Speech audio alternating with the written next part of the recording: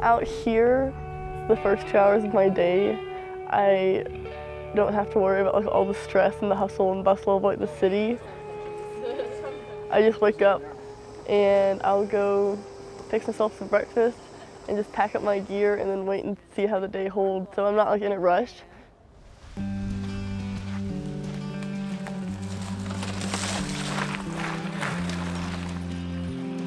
Oh, you gonna go? All right.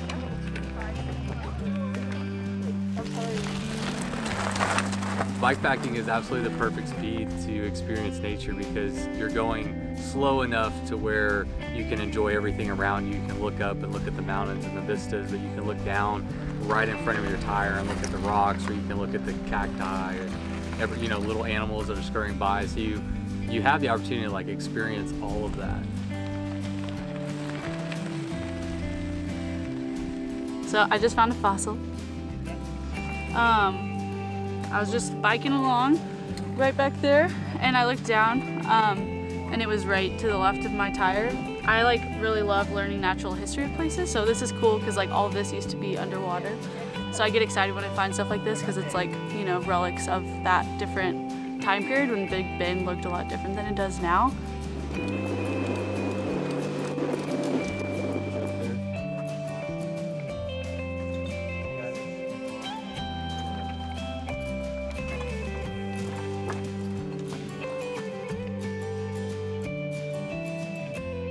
We started off with the bluebonnets were alongside the highway, like we saw them before we were even entering into Big Bend State Park.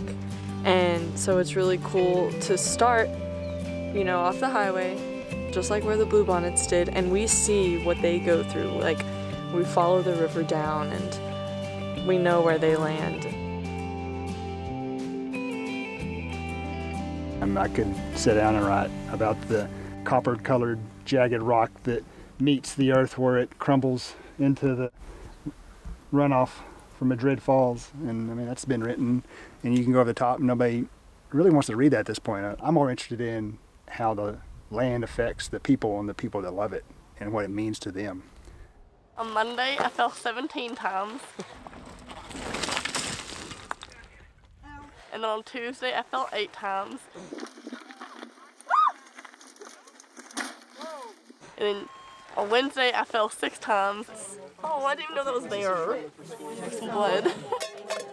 And then today, we're not 3, but I've only fallen once. So I'm pretty proud of myself. And it was in gravel, so it was like a nice soft landing, like landing in like feathers.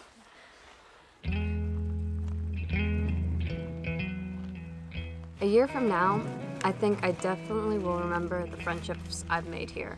It's just crazy, like, how much fun this whole group is.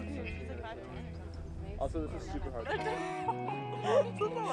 time's a charm! It was like, it's like, here's the trail, here's Cody. It's like,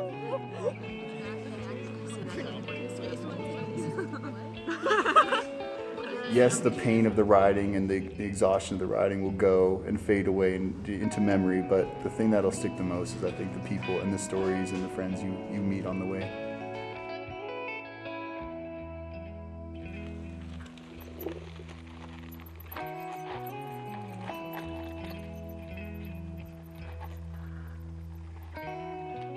This morning we were all the way over there on the other side of that mountain right there. We've gone a little over 20 of the worst miles that we've done the whole trip. Sick nasty. Sick nasty, bro.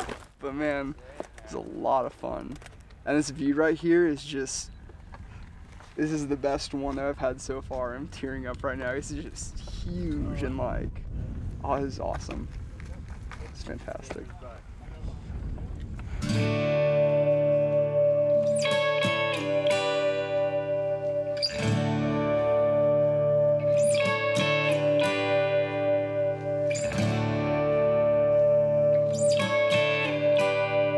When I look out into this, that's when I kind of realize, like, this is what we've been given, and this is something that you have to go out and seek. Like, you have to work for something like this. You can't just walk out your front door and see this.